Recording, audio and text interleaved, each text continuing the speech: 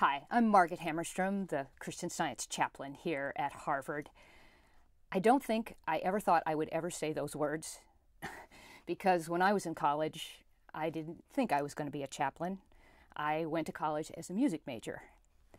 Starting from when I was 6 years old, I started playing the piano all through summer, all through my middle school years and high school years, and then I decided to go to college at Northwestern University in Evanston, Illinois, where I got my degree in piano performance.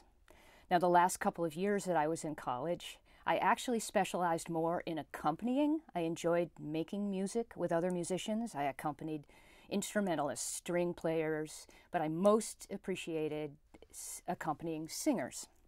After I got my degree at Northwestern, I had the wonderful privilege of spending 2 years in Paris. I had your typical American in Paris experience. After 2 years in Paris, I decided that I wanted to pursue the vocal accompaniment, and I came back to Boston to go to the New England Conservatory for a master's degree in vocal accompaniment.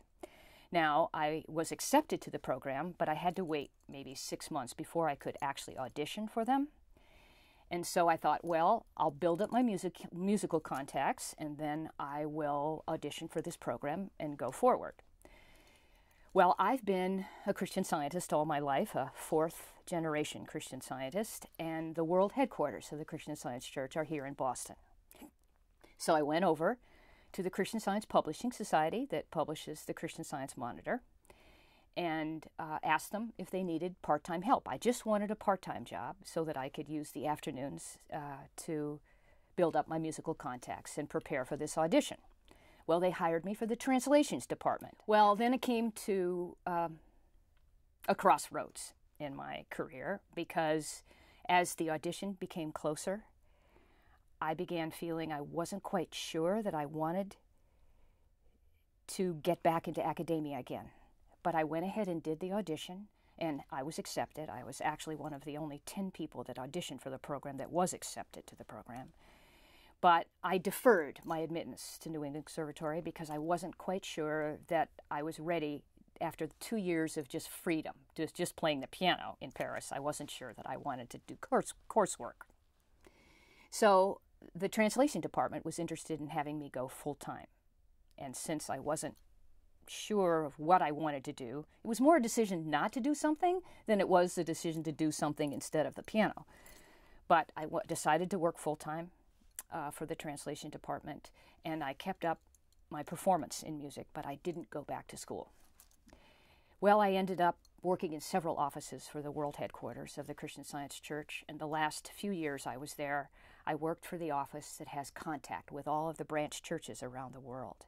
And that's where I began to awaken to my desire to help other people and to use what I understood about my practice of my religion to help other people solve their problems. I was basically working with people in churches all over the world, helping them resolve their collective challenges.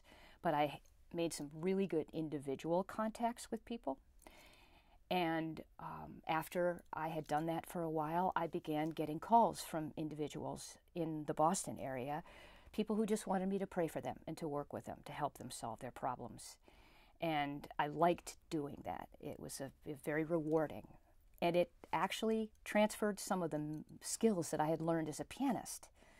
Discipline, the ability to work on your own, to work with other people. All of those things I feel that my music training helped me to get here.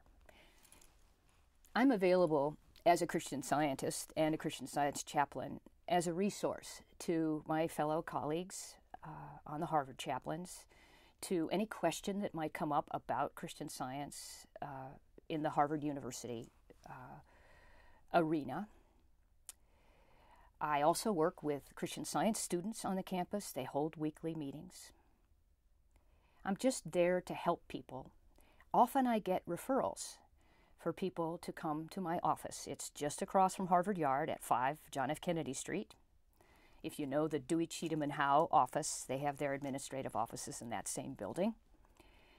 And I have interfaced with students who are doing research papers in subjects like comparative religions or sociology or psychology, sometimes women's studies. They want to come and learn more about Mary Baker Eddy, who is the discoverer and founder of Christian Science, the founder of the Christian Science Church, who in her late 80s founded an international daily newspaper, the Christian Science Monitor.